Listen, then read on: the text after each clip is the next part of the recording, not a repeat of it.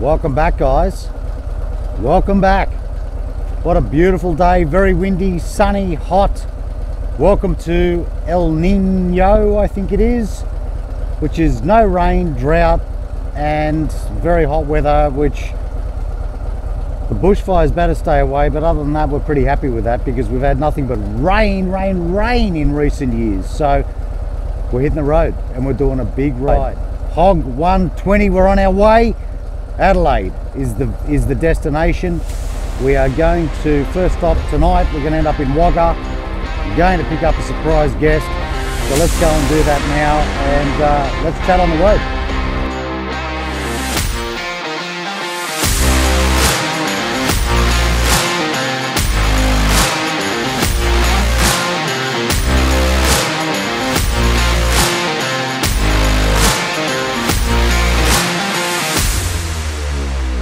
Well guys, hey, just to digress from the video for 2 seconds, this is the new 2023 CVO Road Glide, finally arrived.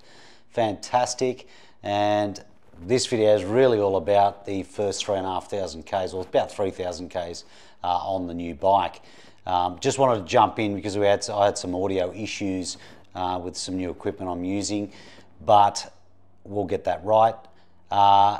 Just to give you a bit of a backstory, so obviously the bike had been on order since release, and like everyone waiting for their CVO, they're sort of coming in drips and drabs. Mine was really a photo finish to the bike arriving to me departing on this particular trip. I literally picked it up at about 5 o'clock the evening before I left, so it was really push to the point where the bike was geared up and headed off on the trip with 20 kilometres on the clock. So it was literally brand spanking, and then straight off to Tailem Bend in South Australia. So there you go, that's a bit of a backstory here. And let's jump back into the video. We're going to talk more about the bike, including a review, and we're going to do all that sort of stuff in a separate video, but let's have some fun on this ride.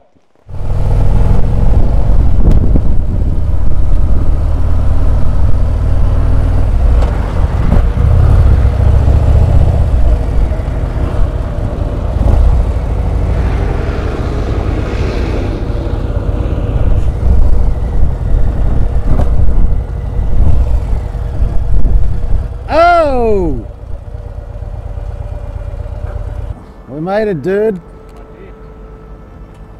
There he is, the man. I've just heard it's going to be pretty cool down there in Adelaide, and I don't think I'm prepared for it. But anyway, let's see how that turns out. Yeah, oh my Lord, watch me sway. Darkness falls and we all pray, hoping for the light of day.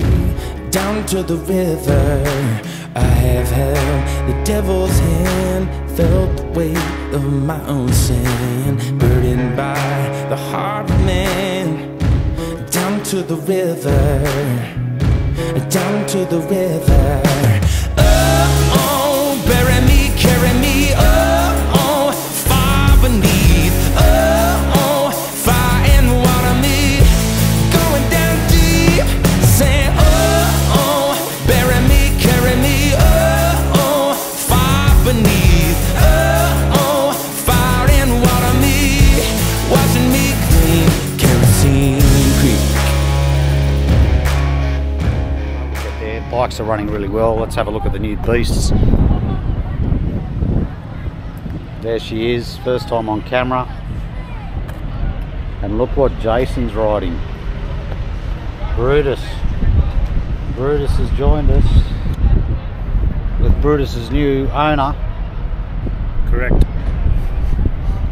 See, staying in the family, I love it. Welcome back to the world of riding, mate. Oh, welcome back to Harley too. And it's a Harley too. He's got rid of the BMW, and he was bikeless for a while, and now he's back with the Harleys. You've had a few Harleys over the years, anyway. I have. I've had quite a few, and I was pressured into it. Well, but yeah, I don't know how much pressure buying fucking Harley takes, but anyway, you took the plunge, mate, which is the main thing. That's right. Because once you're out in the open road, it starts flooding back again. Yeah, 100%. Yeah, mate. It's once you've got it, it's in your blood, and I'm just loving that Brutus stayed in the family, mate. That's the big thing. That's the greatest thing. Well, that's right. How could you knock back a bike which is fully done? Well, that's right. Yeah, that's it. So in position, there's not a thing that's needed on that bike, and mate, you're good to go. And you know, she's barely christened with 10 or 11,000 k's on it, so you know, you're good to ride and ride and ride, and look forward to some good vlogs coming up. And we're just heading down. We passed through Yass. I think we are through Yass, aren't we, Jay? I think we might be here. Yeah, I think we have to pass through Yass, and so we're sort of ETA to Wagga, saying about 2 hours, so about 200 k's, 210 k's. So we've probably got another hour, maybe an hour of sun, maybe a little bit more. Yeah, I guess so. Yeah, starting to get those longer days, which is great. That is good. Yeah, we've got daylight saving coming soon. I think it's the first weekend in October. Okay, well that's only a couple of weeks away. Yeah, that's right. Yeah, it's only like 2 weeks away. It used to be at the end of October. It was just after my birthday sometime, but I think they brought it forward. So, but look at this countryside, loving it, man. Out of the city, out onto the open road. Check it out. I just love it. The open spaces, man. This is my happy place. Yeah. My happy place. Open road, and doesn't get better than this. You can really smell the roadkill, can't you? That's it. That's what it's like when you're out on the open road. You just get that waft every time. Yeah. That's so true. Yeah, that is true. Yeah, it's not the greatest of smells, but it reminds you that you're on the open road. So. Yeah, that's right. Well, we stayed in a place called Gungahlin last night in Canberra. We had to digress, got to Yass. Wasn't able to do much vlogging. It was bloody cold, the weather had dropped, and we couldn't find a bed for the night. So digressed. We had to come about 65 kilometres sideways. So we found an apartment last night, which was really good. Stayed there about 9 o'clock. Bit of a later start this morning, but we've got a big day. 650k ride today. Jace, how you feeling? Ready to go. Ready to go? Good stuff. Brutus is all rocked up. Don't have a name for this guy yet, but CVO's ready to go. So nice sunny day again, bit fresh and chilly. We're all geared up, ready to hit the road. Well, hey there guys.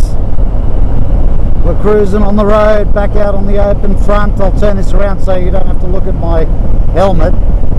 A little bit on the HOG120. It's, you know, as we all know, 120 years Harley-Davidson this year. So massive happy birthday celebrations all over the world.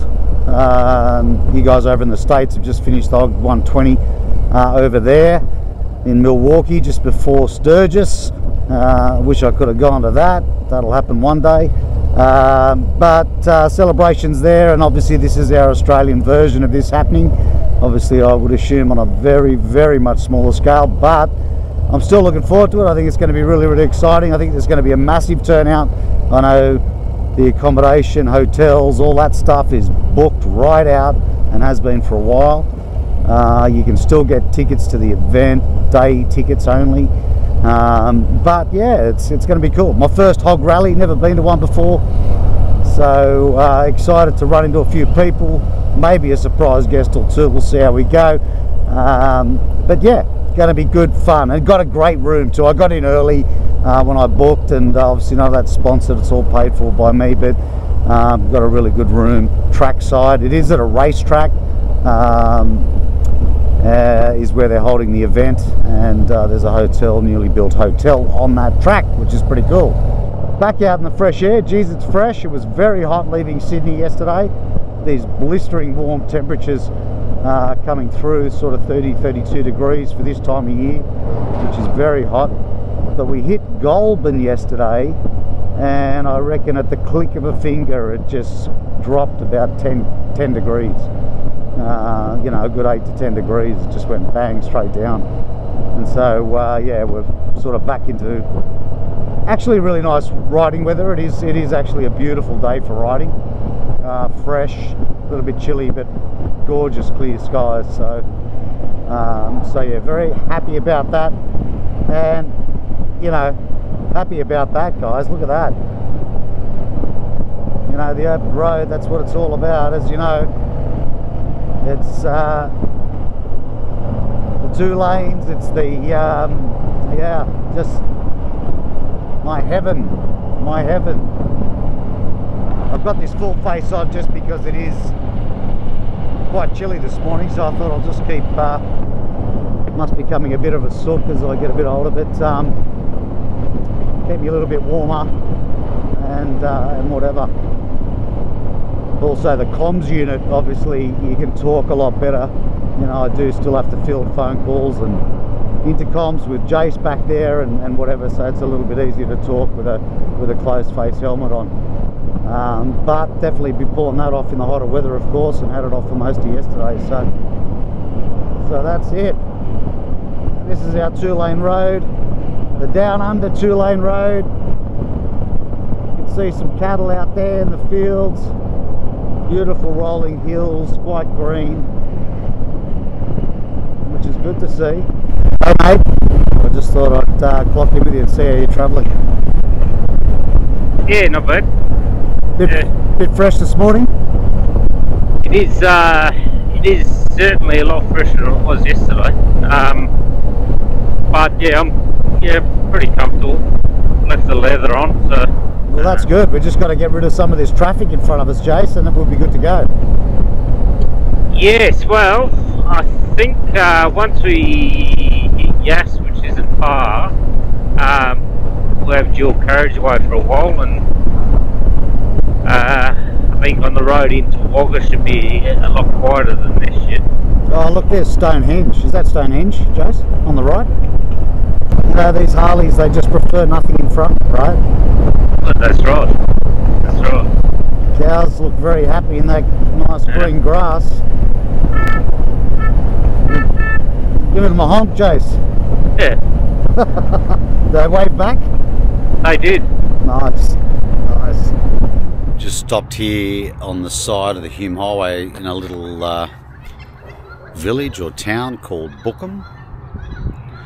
And we're just getting a bit of fresh air, but I want to show you this really special, check this out, this church, it's amazing. Check this out. How cute is that? That's the old Bookham Church, it's called.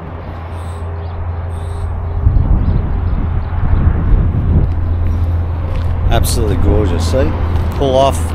This is the type of stuff that I love. I appreciate all these beautiful buildings and scenery and things that we don't see in the city all the time. I think it's just amazing.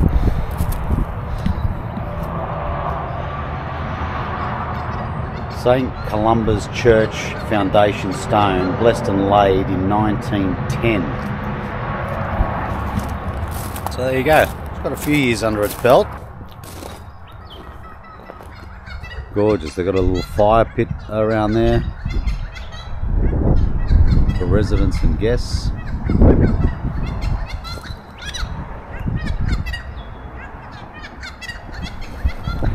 Bird up there singing away. So cool. We're going to get back on the road. We are making no progress at the moment. That's how it feels. We've still got like 550 k's to go. We've been on the phone conducting business calls and doing all this sort of stuff. That's what happens, see, when you work and ride. We all do this, you know, technology. See, you can't get away from the office. Jason's on emails. Look at this beast. I'm so happy with this bike. Okay, so Safari? Amazing. We're back on the 2-lane action.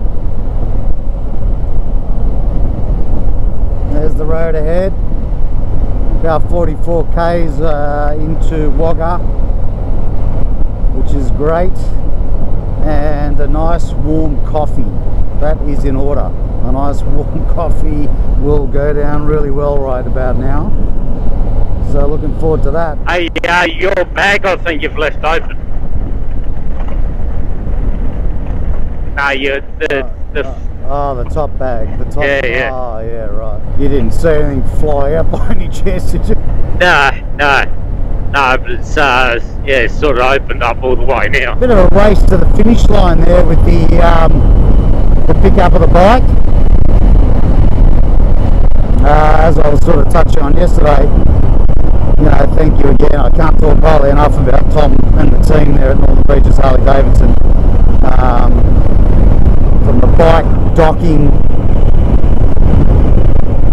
to actually getting on the bike, it was literally about 7 days or 8 days, which is, that's almost unheard of. So, it's a great team effort. Thank you to Harley-Davidson as well. They organised a special delivery for that to happen, which was great. Very good, great customer service and teamwork, and pulling that together against all odds. Meat pie, this is a good one actually. What did you get? Angus. That's right, are you copying me?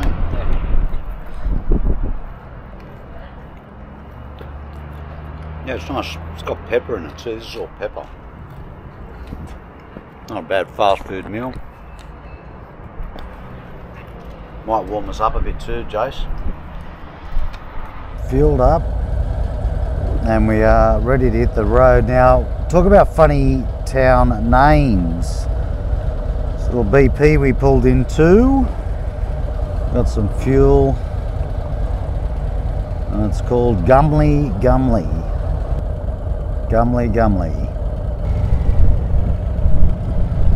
Saw a bunch of Harleys heading off to looks like HOG. You there, mate? Oh. Yeah, so what's your view on the good old Hay Plains? You reckon it's going to be pretty bloody windy and gusty along those plains, or what? Well, I hope not.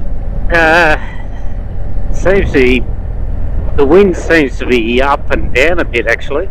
Yeah. Better than what do they say? A shit day on the bike's better than a good day in the office. Yeah, well, that's right. Alright, well, I look forward to following you and looking at your ass for the next couple of hours. And those sexy lights on Brutus. Well, we're just cruising down through in between Narrandera and Hay, and we're coming into Hay in about 40 kilometres.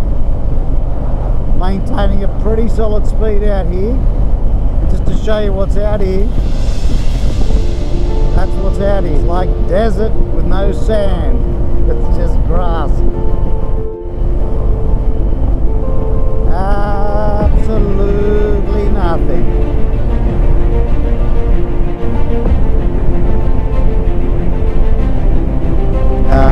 It's going to get very fresh.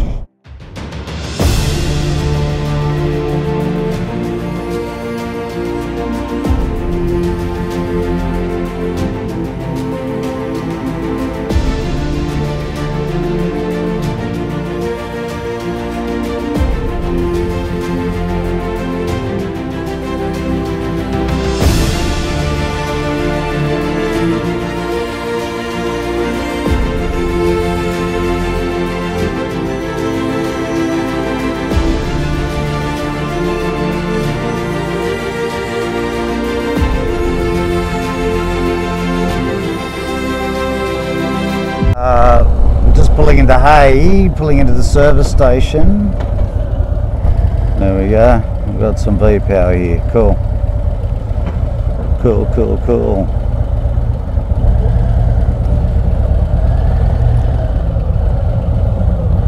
Alright, so here's the lowdown. We're going to,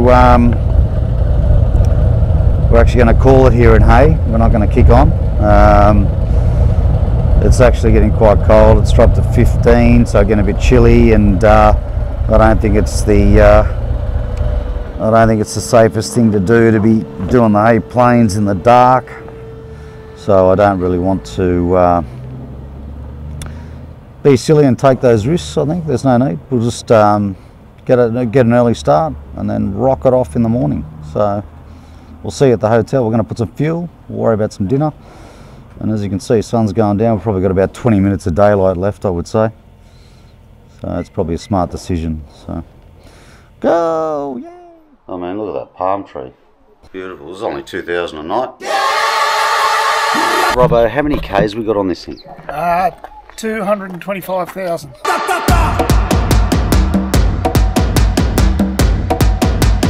For VIP? Sorry? VIP, buddy.